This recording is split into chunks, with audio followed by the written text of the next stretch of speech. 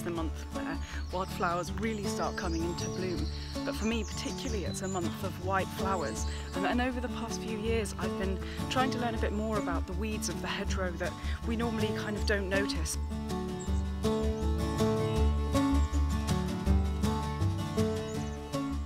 And I thought that for the very first time I'd make a little video to share my passion of weeds with other people.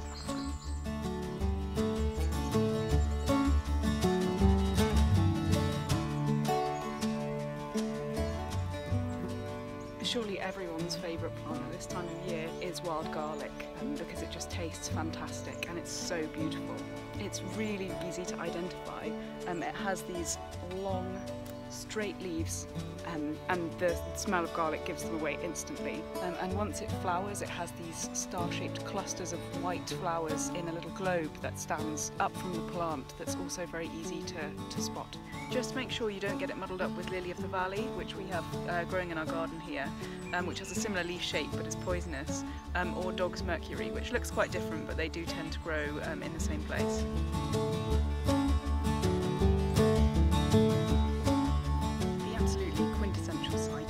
Hedgerow in May for me is the kind of sprays of cow parsley that you can see everywhere.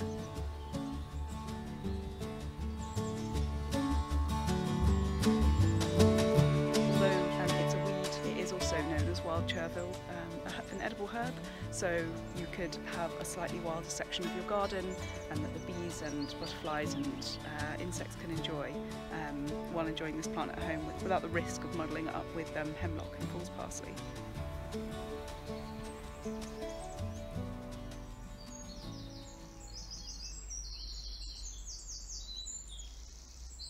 One of my absolute favourites of all the spring greens is Jack-by-the-hedge, with its really tall, straight stems that are really easy to identify.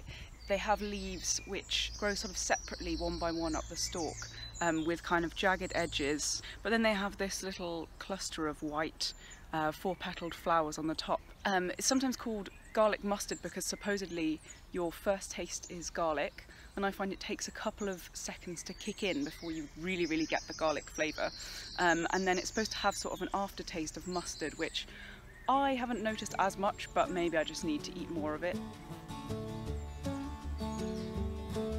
There's a mossy bank here covered in wild strawberries. They won't produce the big glossy red fruits that you're used to seeing on supermarket shelves, but some people might know the tiny little really sweet fruits that if you're lucky you'll find on one of these plants.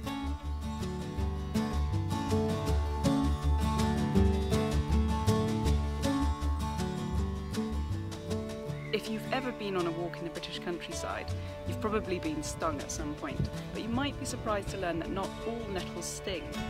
Nettles actually come in quite a variety of colours and shapes, and the white dead nettle is easy to spot everywhere in the springtime. It is actually edible, but if nothing else, it's quite fun to pick up a nettle and show people that it doesn't sting you, although if it goes wrong, it could be quite embarrassing.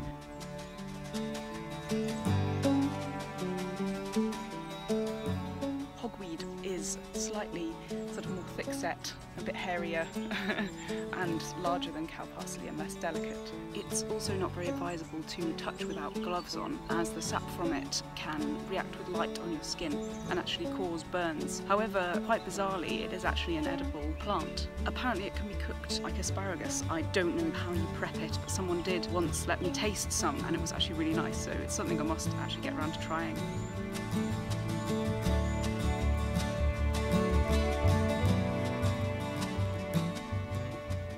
I was quite excited to come across this little patch of wood sorrel. Once you know what to look for, it's completely unmistakable really. It's got little sort of shamrock-shaped leaves and little delicate five-petalled white flowers. It is an edible plant.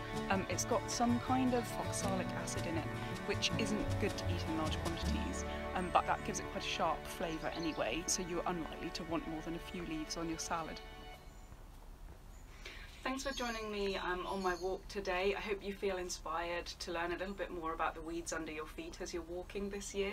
I am not an expert, so please do feel free to share with me any more that you know, or let me know what you discover in your travels, and also let me know if there's things that you would like to know more about that I might be able to share a video about, whether it's what books to use, what equipment to take, and also if you are going to pick and eat anything, please make sure that you have a trusty book with you and that you are 100% sure about what you're eating before you pick it.